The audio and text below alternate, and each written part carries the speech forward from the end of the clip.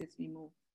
Welcome to this webinar today. My name is Blessing Mawire, and I'll be chairing our webinar for this afternoon for my time side and for we're all in different time zones.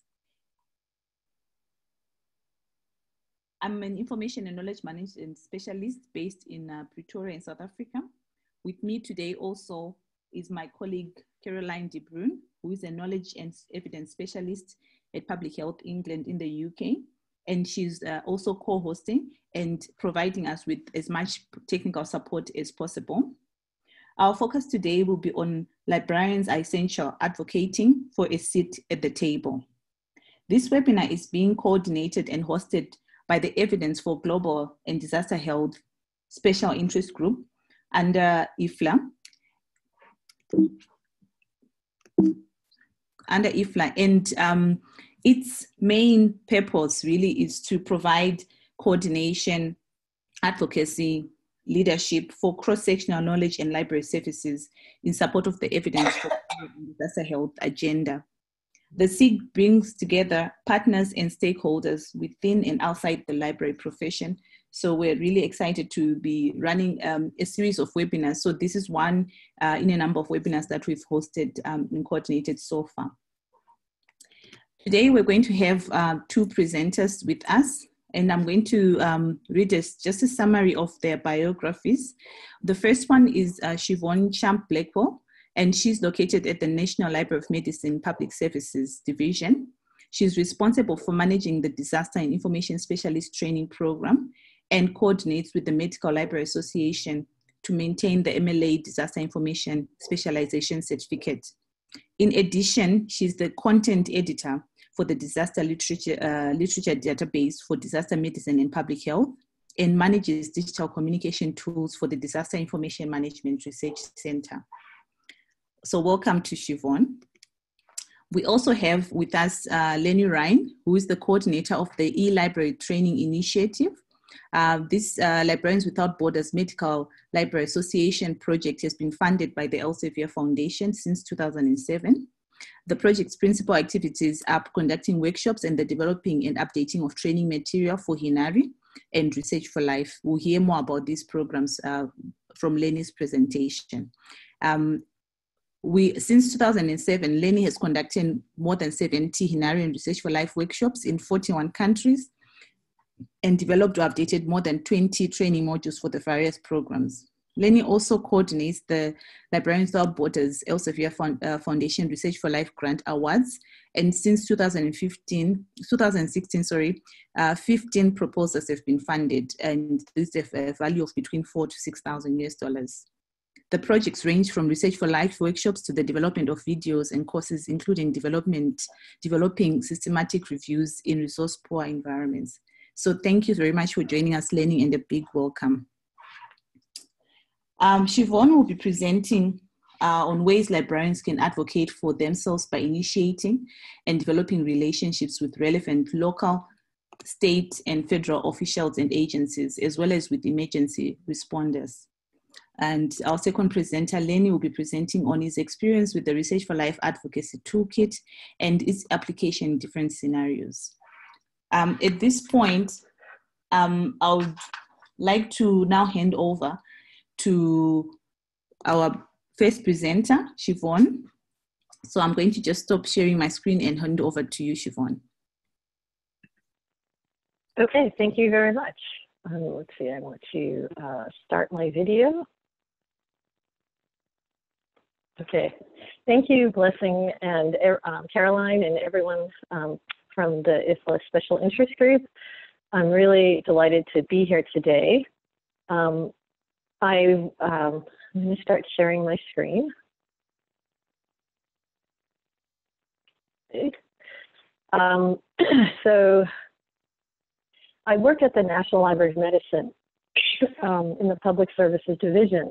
And at the National Library of Medicine, we do have a center, the Disaster Information Management Research Center, that focuses on providing resources for the professional workforce and hope that we can work with librarians to share the resources that we've developed through this center. The library has also resources for the general public. There's professional journal literature. There's a vast array of resources. So one of the things that that we've talked about is how do we help librarians and others to find this information and use it, because we all know that disasters are local. And so in fact, in the library, we have this vision of kind of this network of people across the globe who have an understanding of how to find and use the information around health to be able to assist the first responders in their community, the first receivers, and the general public in being prepared in terms of the health impacts of disasters. So we have what we call the Disaster Information Specialist resource.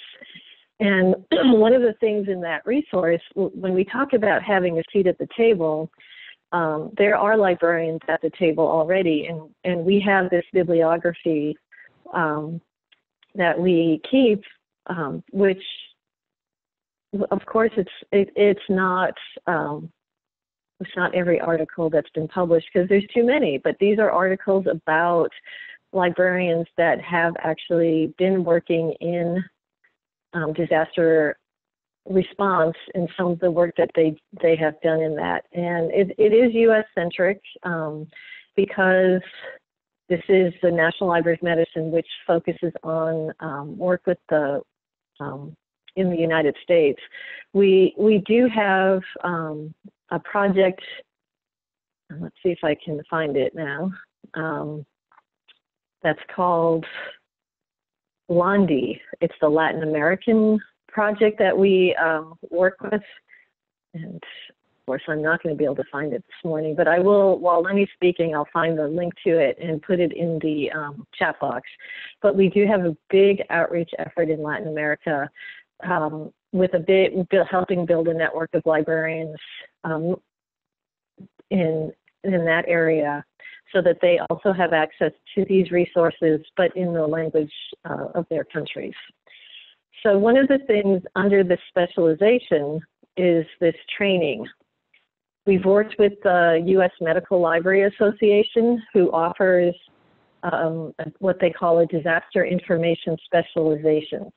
And so we've created and worked with subject matter experts to create these courses that they're all available online. And if you take these courses, you can apply to the Medical Library Association to get a specialization certificate. Now, you can take the courses just in general, just take them on your own, and you don't have to apply for that specialization. All of the courses are free. They're all available online. And in fact, what I'm going to do for my part of the class is take a look at this course that we call A Seat at the Table.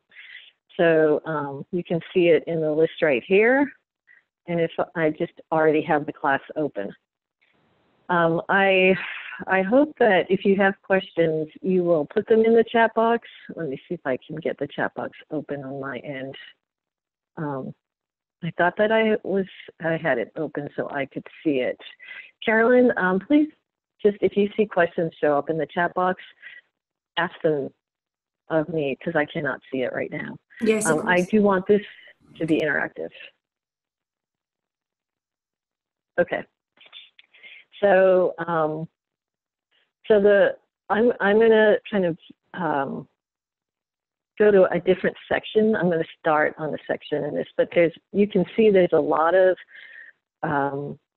this is how the courses are set up, where you come to this very easy, just click on the link in the training page and you come to this class and you're right there in the class. We ask that you take a pre and post test so that we can make the class better. So if I hit the next section, it brings up the pre-course evaluation, which I'm going to skip. I'm going to actually go to section 4, which is the practical steps. And this is what I want to go over for the portion of this course. the practical steps, I think, are a really valuable piece of this class. So you can do the same thing that I did if you want to find the resources. And again, I'll put this link in the chat box when I'm done, so that you can get to this section if there are things in here that you are really interested in finding. So the first thing that we have is this idea that if you are wanting to have a seat at the table, the first thing that you want to know is who's at the table already, or who should be at the table. And we know in the United States that many public librarians are already, just because of the fact that they are a public library and they are part of their city, municipality already, that many of them have seats at the table but haven't been advocating in terms of disasters as a part of the work that they can do. And some of them have. So we know that there's this continuum of what people are already doing and what librarians are already doing. And we want to help you to see maybe things that you have missed, or if you're starting from scratch, here's some ideas of how you can work on it. One of the things that I like about this particular class is that we have links to Word documents, which now if you are in a country other than the US, you can go in and, just edit this at will instead of you don't have senators, you have different governmental positions that you would want to fill in here. And so the first thing to do is to just start to build this contact list of who are the people that you should be working with and what are ways that you can connect with them and contact them. We know that in New Jersey, we had this Hurricane Sandy that came through. I don't remember what year that happened. And the state of New Jersey was very devastated by that hurricane. And the librarians, the public librarians were so proactive in the work that they did during that hurricane that they were already at the table, many of them. But they hadn't gotten this health piece in. And so after that event happened, they had these lists of contacts, but then we were able to work with them and help them get some more information out there to the people that they needed to contact.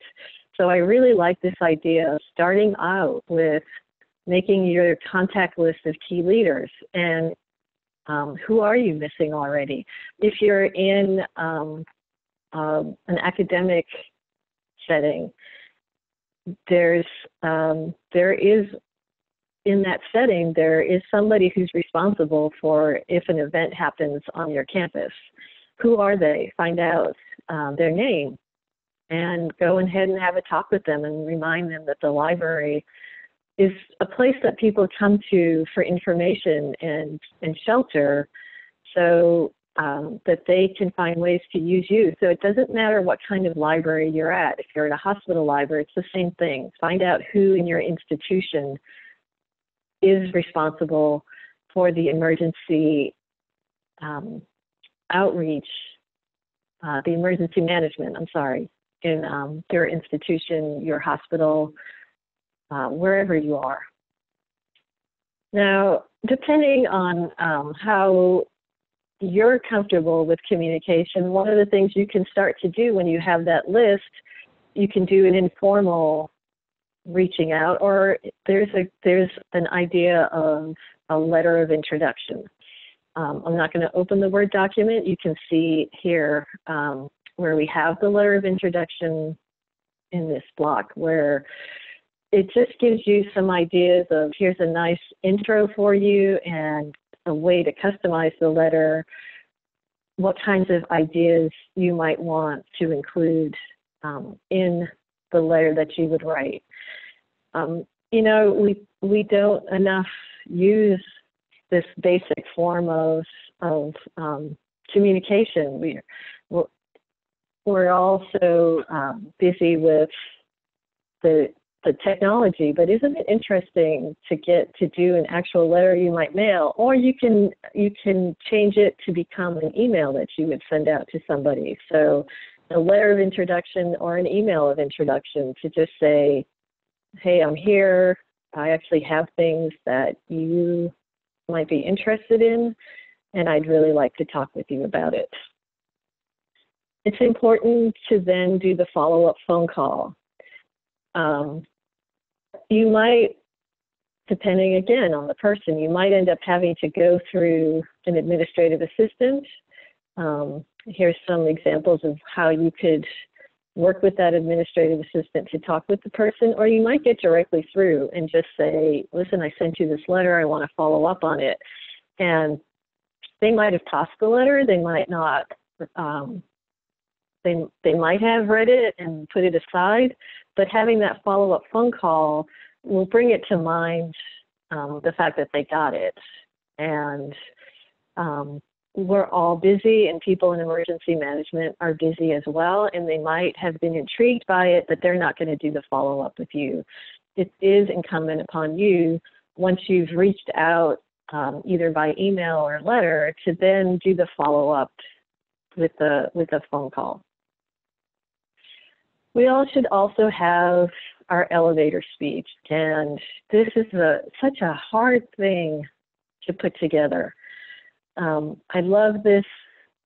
I help emergency responders in my town, institution, whatever, gain access to reliable, current, and verified information to support them in their decision making. I just think we all need to write this one down and have that. I wish I had this memorized, because when people ask me what I do, I want, I'm like, oh, it's just so complicated, blah, blah, blah, blah. And, oh, here's something that I do. This is what I do. This is what, at the Disaster Information Management Research Center, this is our basic mission, helping people find access to reliable information for their decision making. And I think that last sentence, that last part of the sentence, is the crucial piece. We all know that decisions made during disasters are made based on the information that people have. That's why we're all at this meeting. That's why we're part of the IFLA Special Interest Group, is because we understand the fact that decisions are made based on information, and that we want that information to be evidence-based. And as librarians, we support people with that mission in mind. And here's a very simple statement that sums up what we do. In the red bullets where it says number 5, practice, that's something that I know I need to do. As I've said, when someone asks me what I do, I just get all kind of, I don't know what I do. I do so many things, but this is what I do, and I should just practice this myself. So this idea of kind of having a strategic plan, this is an example of a strategy. It may not be the perfect strategy for you, but the idea of putting together in one nice little package a way of finding out who it is that you want to contact, what it is that you want to say, and how it is that you're going to reach out to those people is just a really nice idea of getting yourself prepared. And you can just come to this website and find all of these really nice resources, and pull that together. So, Carolyn, were there questions that came up while I was going through this? Excuse me. And Carolyn, you're probably muted. They aren't that I've noticed. This blessing, Siobhan. They're mostly. I'm sorry? They're mostly comments, but there's one that just came up now from Anne Martin. Okay. She says, hi, is it part of the role to persuade publishers and researchers to make relevant research studies and data openly available, to develop policy to ensure this happens? Oh, that's a great one. So, of course, we find that to be something really important ourselves. And, well, there's a couple of things that, let's see. So when an event happens, a lot of times the publishers will make their resources available. And so we have, so for example, during Ebola, we do some research to find out which publishers have made their resources freely available. Excuse me. For this event, we haven't found that so many of them have. The last time the Ebola event happened, this list of free resources was huge. The library works, we have what we call the Emergency Access Initiative. And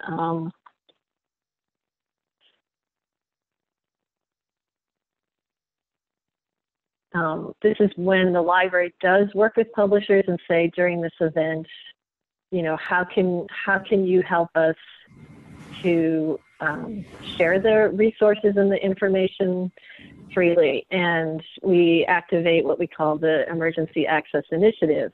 And what that does is people who are who are in the area can come into this website. If it's active, this will be the information on how to log in will be here. And you can log in to PubMed and download the journals from these publishers at no cost. So it's not the answer I know that you're looking for, right? We're all talking about how can we have open access to journals in general, because it's not just when a big event happens. Little events happen, well, and they're not little to us, right? They're little in terms of the scope of the world, but to us, they're everything. It's our whole world. How do we help people find the information during those times? And that's a bigger question than what our small center can deal with. But I know we're all trying to figure that one out. Were there other questions? Not at the moment, Siobhan. Okay. I want to go back and just say, before we turn it over to Lenny, to go into this resource on the training and take a look at the courses. There is a course on for international understanding the international context of disasters, the Soberni chemical, biological, radiological, nuclear, and explosive resources. Many of these resources are ones that are not U.S. specific. There are a few that are the U.S. response to disasters and public health emergencies. So take a look at the list and please go in and take some of these courses. And I hope that they're something that you would be, that you would gain information from, and that would help you in the work that you're doing. Great. So stop sharing now, or unless there's other questions. It's actually a comment that I've noted from Caroline and from Neil, that there is a discussion taking place on the healthcare information for all forum HIFA right now about open access. So, and the links have been provided in the chat panel for those who are interested. Thank you for that contribution. Oh, yes. Thank you, Neil. And I forgot about that. I'm on that. I'm part of the health information for all. And I'd forgotten that that conversation is going on right now. So thank you for reminding me of that. I'm going to stop sharing my screen. I'm going to put my camera on hide again and turn it over to Lenny. Thank you. All right. Thank you very much, Siobhan. We will now have our second presenter, Lenny Rhine. And just as a reminder, as Lenny puts up presentation, Lenny is presenting on his experience with Research4Life, the advocacy toolkit, and its application in different scenarios. I hand over to you now, Lenny. Hello, everyone. I think I've done this correctly and confirmed that you can hear me. Now I just have to figure out how to go down my slides. Excuse me. Okay, so what will we initially when Blessing contacted me, I wasn't sure how this fits in, but now that I've heard the first presentation, I understand that giving some tools that may be adapted would be very useful to doing this kind of advocacy work. So very briefly, the background is that I have a small grant and work on training for Research4Life and write training material. And this has been going on for 13 years, thanks to the Elsevier Foundation, and it keeps me from being retired. Okay, so there is a need for these advocacy toolkits for multiple reasons. And I'll talk about that a bit later. Then we also realized that this narrow toolkit we wrote would be broader, could be used by others within Research4Life, and now we're potentially expanding beyond that. I'm going to talk about a marketing plan exercise. But the last thing I want to say from my experiences, and others can agree if they want, there's a commonality of library issues. This whole thing of needing advocacy, of needing to be assertive, of needing to get out of the library, of needing to network with other groups happens everywhere. I hear the same kinds of questions and issues in, say, a workshop 10 days ago in Zambia that I used to hear from my colleagues at the University of Florida. So these kinds of situations occur all the time. I think the big difference is the amount of resources a library has to be able to do an advocacy plan and do marketing and things like that. So let me go on, and if anyone wants to add a chat about that, please do, although I can't quite see them now. So the title of this toolkit is Advocacy for Change, Research4Life Advocacy Toolkit for Librarians, and we had a team from both the Research4Life communications and capacity development groups. It's completed in October 2018. It's available to all Research4Life institutions or geared toward advocacy work in Group B institutions. Group B institutions are ones that are required to pay $1,500 a year to access Research4Life. Do I need to do a little background about Research4Life or not? Just that it is a partnership between UN agencies and multiple publishers and grants access to information in agriculture, environment, health, development, and now legal information. It is a voluntary partnership where publishers can pick and choose which countries to make the material available in. We also, of course, include journals that are included in the directory of open access journals, as my attitude is, it doesn't matter where you get the information as long as you can get it. So far, I think we've 100 copies of this toolkit have been downloaded, and there it is, Attribution 4.0 International, which means that any one of you can download it, adapt it, use it, change it, alter it, et cetera, et cetera, et cetera. Am I going too fast or am I okay? I get no feedback. Okay. So here are two quotes, one from school librarians and one from the Canadian Association of Public Libraries. And both of them use the term ongoing process in understanding how to build over an extended period of time. So I think that's one thing we have to understand about advocacy. It doesn't stop. Promotion, marketing doesn't stop when you're in your institution. Okay, types of advocacy. Just a little brief summary of types of advocacy, and I think this was previously mentioned a bit.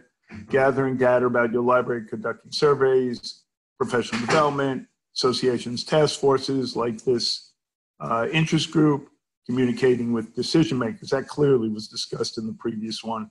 And more in the academic setting, attending faculty or staff meetings, but if you're in a public library situation, that would be attending meetings of the commission in your town, attending conferences, making presentations, collaborating, networking. So these are all types of advocacy. So in this toolkit, there are like 6 boxes that look just like this, where individuals, after reading the text, which I just summarized, would put in, can you identify and list other types of advocacy efforts? So then you look at the list and say, oh, I can also do this or that, and you jot that down. So this is a toolkit that people can develop as they go along. Okay, second question is, what can your library offer? In this case, we're talking about e-library resources available through Research4Life. So your list would be available disaster type resources and what benefit each one would have. So it's pretty easy, I think, to adapt this. So step 1 of this toolkit is to ask yourself questions that will help you in the best way identify problems and opportunities. So activity 3 then becomes, can you describe the problem you're trying to solve in a clear statement? Okay, step 2, what are the main goals you aim to achieve? What are the long-term and short-term objectives that build toward your goal? It took me many years to remember what a goal is and what an objective is. Step 3, again, identify and analyzing your target audience. Goals and objectives should build on the understanding of your audience. So this idea of user groups comes up time and time again. You need to identify your advocacy target audience, list your target audiences, and I think that's the 4th activity. You jot down on this piece of paper, in this toolkit, different types of audiences you're trying to reach and provide a brief descriptions. I'm pretty much most of the participants in workshops I do are in academic institutions or ministry institutions or research institutions. So it's pretty easy to define the different user groups. You might have different ones in your environment. Next thing, list the resources your library has and the ones you can develop yourself to help advocacy strategy. I see some chats are coming up. Should I look at them the next time they come up? So step 5, yes, do we want to stop here and look and talk about them? Not for now, there's no question, it's mostly comments. Comments. Yeah, I'll summarize. Okay, we can get to that at the end, as long as I'm not talking too fast. Okay, so, I skipped developing a strategic plan and activities. These are just some examples. Organize library open events, invite administrators, conducting interviews, marketing your library, social media advocacy. I think there's another one that I should have put in. It's called, I'm sure people have heard this, the teachable moment. When you're communicating with someone and they ask a question, you can say, well, we have all these resources available. Here's how you can access them. Here's how you use them. And usually if that's a key person, say it's a dean or a head of a research institute, if you can reach that person, you can really get your message across. And I think that Siobhan was talking about this in her previous presentation. So write down a mix of tools and activities you wish to implement and organize them in a calendar. Step 6, monitoring and evaluating. What did you do and did it work? This is always an ongoing part of any advocacy project, to monitor, evaluate, change, alternate, see what worked, see how you can improve for the next time. So this is just kind of ideas to what you need to go through after you've done an advocacy type project. So where do we go now? In part of the Research4Life workshops, the face-to-face workshops, we've developed a marketing plan presentation. And then there is a spreadsheet that is attached to that I really tried to have groups do and work with each other.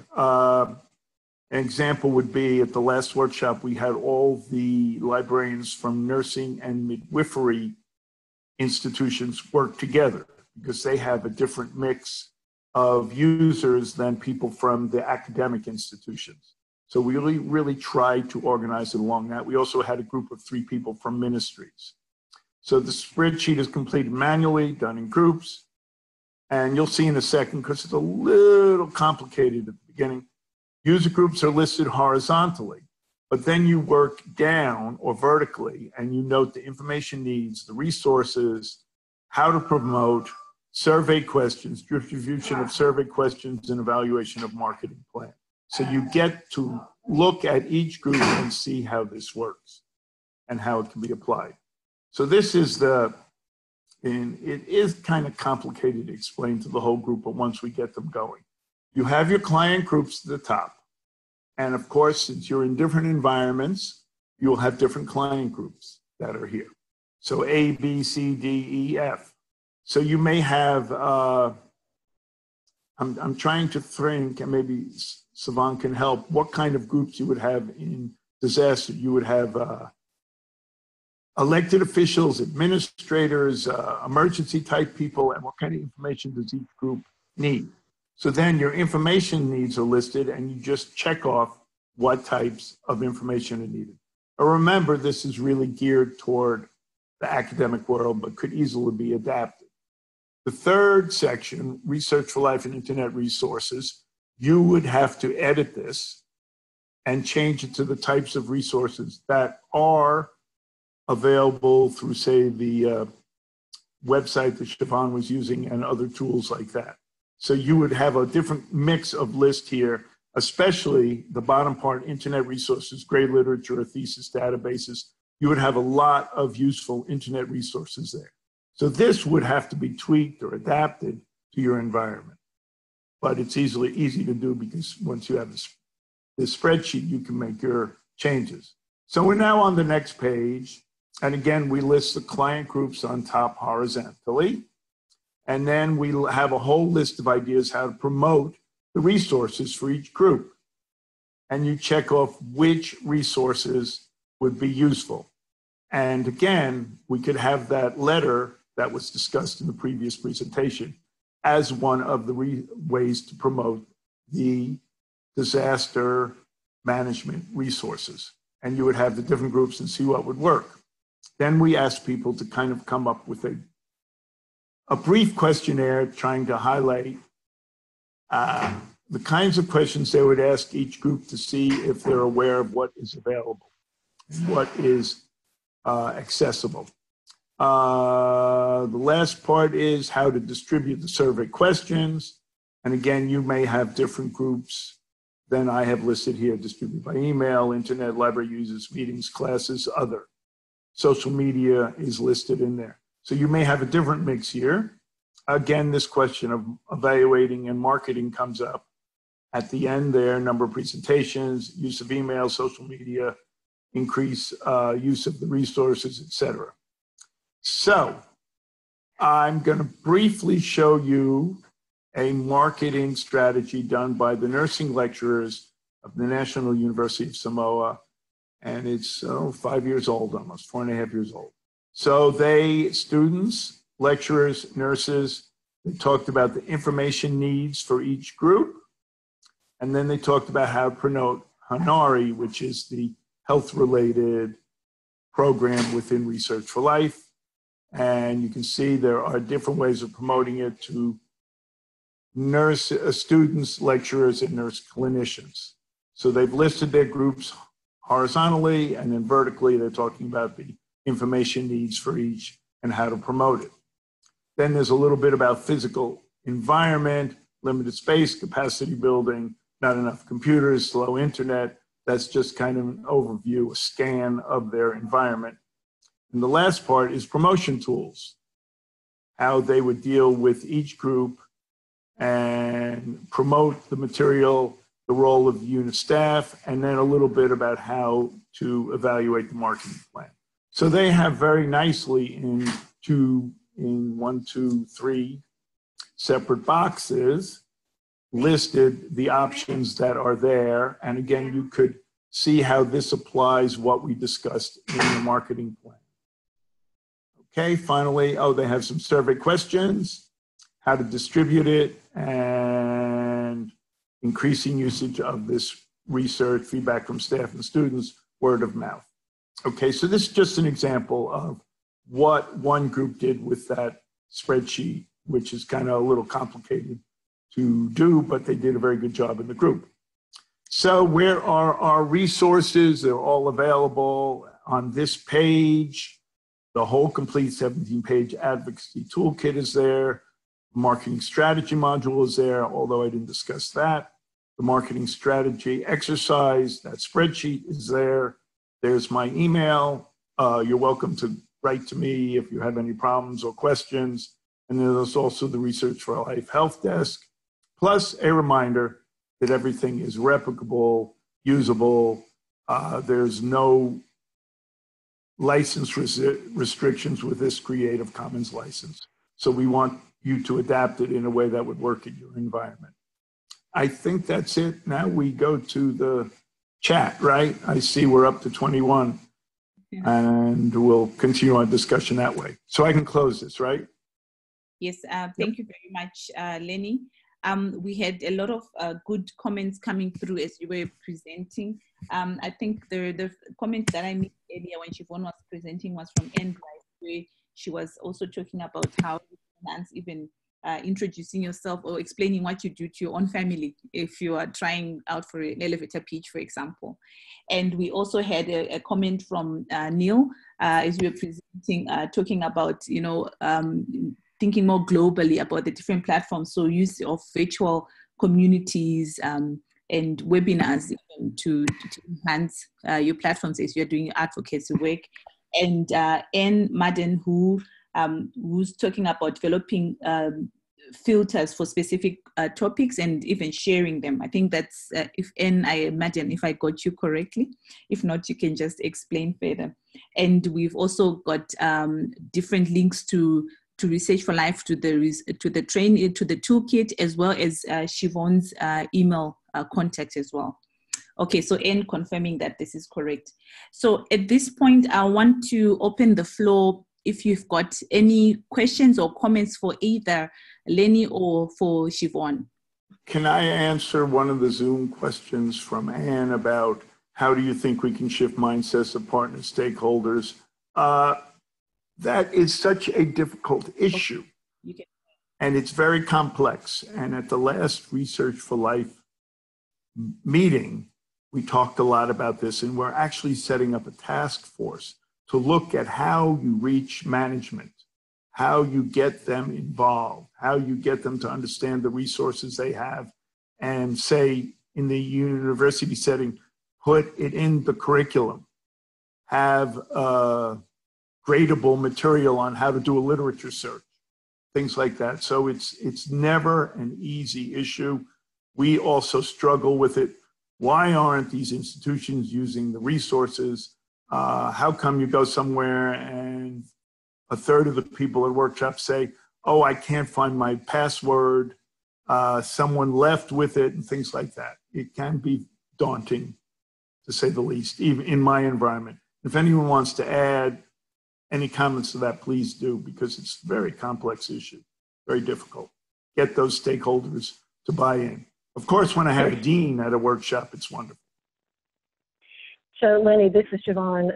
I think one of the things too to add to that, and we didn't go over it, either you or I in this session, is the information that we have, right? How do we, the way you change your mind is to say, look at, this is how you can use it.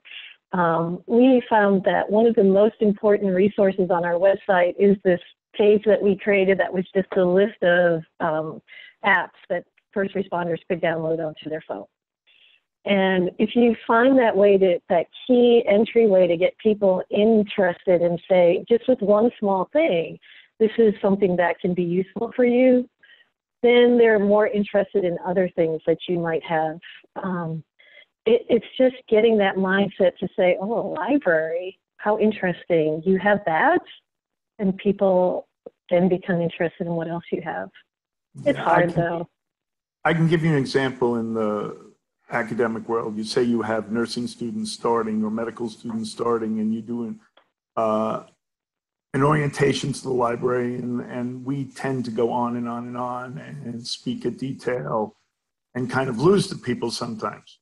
The key there is when they're in their 4th year and they have a research project and you have to do a literature search, you work with the faculty and get back in there when it's really more important to them. So I don't know how that applies to disaster management. Maybe citing some examples of tornadoes that go through, or in Florida, hurricane season is starting, and trying to get these people when they're starting to prepare and think about it. Does that make sense? I think that's a great example. I'm a little out of my element with disaster management, but I think a lot of these things carry across. And that may be the original chat question. Great. Thank you for that, Lenny, and also Siobhan. I also have a comment from Anne Bryce, and I've just asked you to expound on how they're doing this in their leadership programs. Anne, if you can unmute yourself. Yeah. Can you hear me? Yes. Yeah, okay. Thank you, Lenny and Siobhan. It's been really, I mean, one of the things that we keep stressing is that some of these tools and approaches are cross-sectoral. They can transfer. It's about us transferring our own knowledge, which is something that we need to do. I think where sometimes we've managed to make headway when we've had a real champion or somebody who's a leader who absolutely gets the need to have us, and just trying to harness them to help us write messages that speak to their peers. And the thing that made most difference over the last 10 years is just pushing this. This isn't just about giving people information, it's about saving lives, it's about doing more good than harm, it's about safety and quality. So finding the language that matters. So we go through all of the strategic plans that people have written and try and look at the words they've used and try and say, well, you know, this is about helping you do, you know, actually this isn't about helping you do this is about doing this for this organization or group. It's I think Blessing was at a session recently where I say it's not about supporting and serving people. This is about making sure that the world's knowledge is used to help save lives. So it's very difficult for the disaster setting because these things, these communities come and go very quickly. They're not static. So it's very difficult to plan who you're going to need to influence. So, but I think the resources we've seen today from Siobhan and Lenny, fantastic templates, and we can make them, you know, contextually fit what we want to do. And the more we can share all of these different examples, then we can harness everybody's experience as well. So thank you both very much. Thank you very much, Anne. So I'm going to, if there are no more questions in the chat, let me just check quickly. It's a comment from Lenny that he talks about the developing countries have 10% of the research money, but published studies will impact on 90% of the world's population. Thank you for that comment, Lenny. At this point, if there are no questions, I will round off our discussion. And just before we go, I would like to give you a brief more about what we're doing as the SIG, the Evidence for Global and Disaster Health SIG. So we've got coming up at the IFLA Congress in Athens in Greece, we've got 3 sessions before and during the actual Congress. And you can get more information about that in our current newsletter as well. And we are in the process of including webinars and working with the different stakeholders, developing our advocacy toolkit, which will hopefully pilot with one stakeholder group.